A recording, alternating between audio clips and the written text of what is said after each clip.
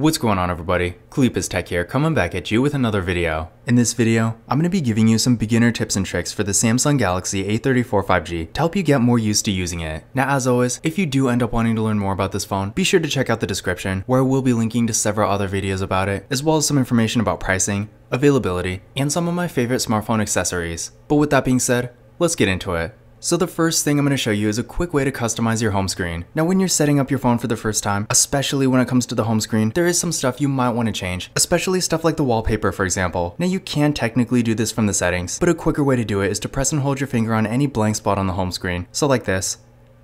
And this menu is going to show up. As you can see, from here, you can change your wallpaper, customize your theme, add and remove widgets, and access some additional home screen settings. So yeah, definitely a great shortcut to have. And again, in case you missed it, because the first time it's kind of easy to mess up, press and hold your finger on a blank spot on your home screen, and make sure it's actually a blank spot. If you hit a widget or an app, it's going to do this, which is not exactly what we want. So again, a blank spot, so like this. And there we go.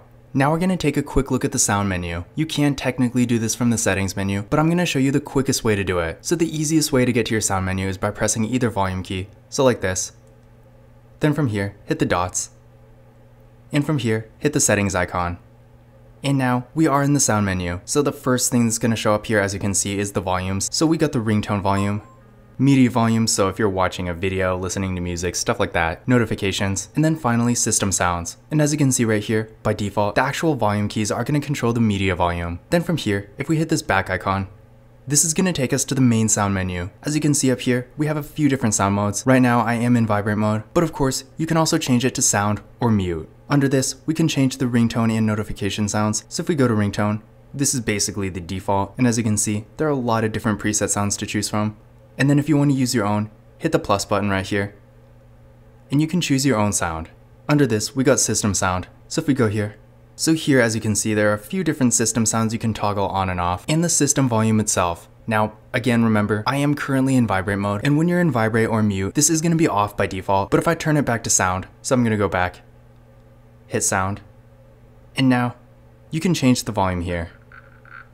Under this, we got volume, so this is where we were before. Then from here, you can change the call vibration. So if we go here, there are a few different vibration patterns, or you can turn the vibration off. Notification vibration, so pretty much the same thing. System vibration, so this is more like feedback. And then finally, we got sound quality and effects. So if we go here, it's like EQ and stuff like that. I personally never mess with these settings, but if you want to, of course, you always can. And then last but not least, separate app sound. Now, this is another feature that I feel like most people probably don't use, but you can make the volume slightly different for different apps. So maybe if you're using Spotify, for example, and you want things to be at like full volume, but you want the volume of a specific game to be a bit lower, it is definitely a nice option to have, but in general, pressing the volume key is really not that hard anyway, so definitely one of those features you may or may not actually use. The next thing I'm going to show you is how to change your screen lock. Now, by default, the screen lock is going to be a pin, which it pretty much is on every phone, and I personally have the fingerprint scanner on too, so definitely nice. But I'm going to show you a few different options. So to get to these, go to settings. So the settings icon is right here. Then from here, go to security and privacy. So right here. And from this menu, go to lock screen. From here, go to screen lock. Enter your current PIN.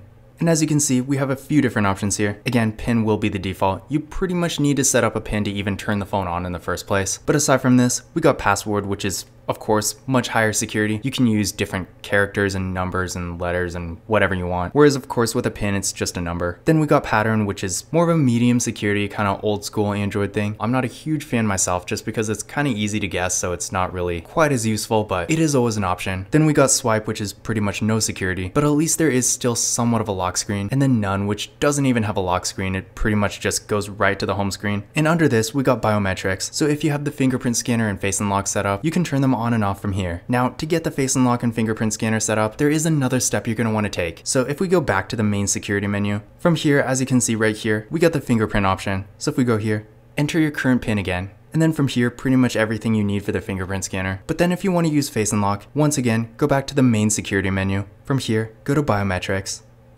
And the fingerprints once again are right here, and face unlock is right here. And pretty much all you have to do is follow some on-screen instructions after you put your PIN in. And that's pretty much it. Once you get this set up, again, go back to the screen lock section, enter your PIN again, and then you can turn on face unlock right here. Now I'm going to show you how to hide an app. Now this is definitely a nice option to have because there are certain apps like the Galaxy Store, for example, that you might not really ever use, but unfortunately you can't delete them. So if I go here, you can remove it from the home screen, but unfortunately you can't actually get rid of it even if you never use it. But instead, if you don't want it cluttering up your app drawer, what you can do is actually hide it. So to do this, what you're going to do is go to the menu I showed you in the very beginning. So once again, press and hold your finger on a blank spot on the home screen. So like this.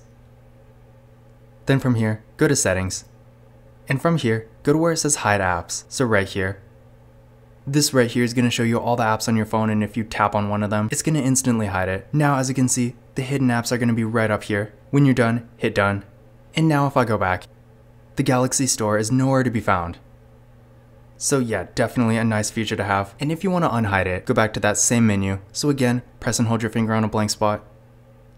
From here, go to settings. Then from here, go to hide apps. And again, the hidden apps are all going to be conveniently up here. To unhide it, just tap on the icon. Once again, hit done. And now if we go back, it's not going to be on the home screen itself. So if you put an app on the home screen and then you hide it, you are going to have to move it back yourself. But in the actual app drawer, Galaxy Store is right here. Now I'm going to show you how to change your screen timeout time. Now there are really two parts to this because on one hand, depending on what you're doing, changing the actual screen timeout time can be useful, but I feel like for the reason a lot of people might want to do this, there is a better solution, which I will be getting to. But to simply change your screen timeout time, what you're going to do is go to settings. From here, go to display. Then from here, go to screen timeout time, which is right here.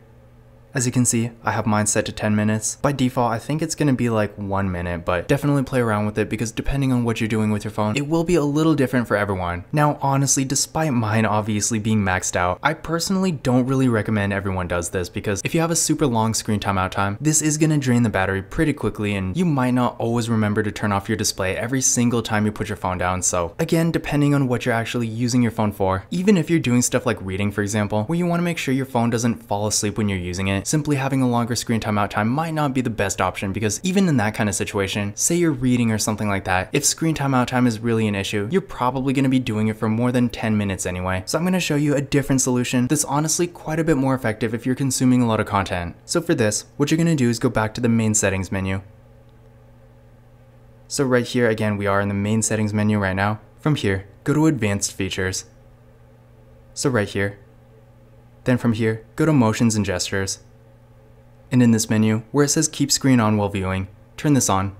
And with this feature on, the phone is going to detect your face with the front facing camera, and as long as you're looking at it, the screen is going to stay on. That way you can have a more normal screen timeout time, but at the same time, if you're doing something like reading, for example, where you want to make sure the screen stays on the whole time, you still won't have to worry about that either. Now I'm going to show you how to change the system navigation. Now by default, like pretty much every Android phone, the navigation bar has these 3 buttons at the bottom, but we do have a few options here. To get to these, go to settings. From here, go to display. And then from here, go to where it says navigation bar. So right here.